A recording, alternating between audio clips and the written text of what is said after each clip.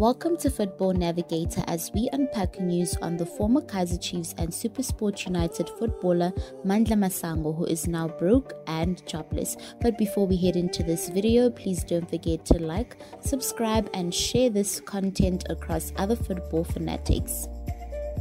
Former Kaizer Chiefs and Superstar United star Mandla Masango is reportedly struggling to make ends meet of late. The 29-year-old is reportedly dead broke and is understood to have relocated to his family home after he could no longer afford to pay the rent of his luxury apartment in Midrand. At that moment, it looks like he is down and out, and he decided to go out back home to allegedly avoid being kicked out of the apartment he was renting. People been claiming ridiculously that he is apparently gloating about a big house he was renting.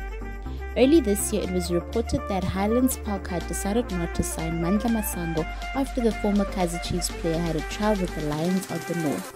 The 29-year-old Masango is a free agent but has been without a club for more than a year, having left Danish side Randers FC. Masango, who also played at SuperSport United, was hoping to impress the technical staff at Highlands Park, but coach Owen Dagama confirmed they will not sign the winger. Masango sits idle at home frustrated and with no job. According to a source close to the player, Masango has been clubless since he left Danish side Rangers FC. August last year, after he fell out of the favour with the coach, his career blossomed in the 2014-2015 season while he was still playing for Chiefs, and he won the club's top goal soccer award with 9 goals and most improved player of the season accolades. The veteran player's career took a nosedive when he left Amakosi under a cloud after refusing to sign a contract renewal to join Randers at the start of 2015-16 season.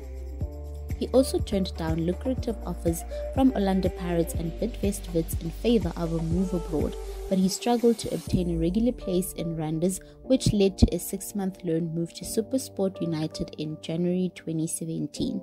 The former Bafana player returned to Denmark in July last year, hoping to take his career greater heights, only to return home miserable.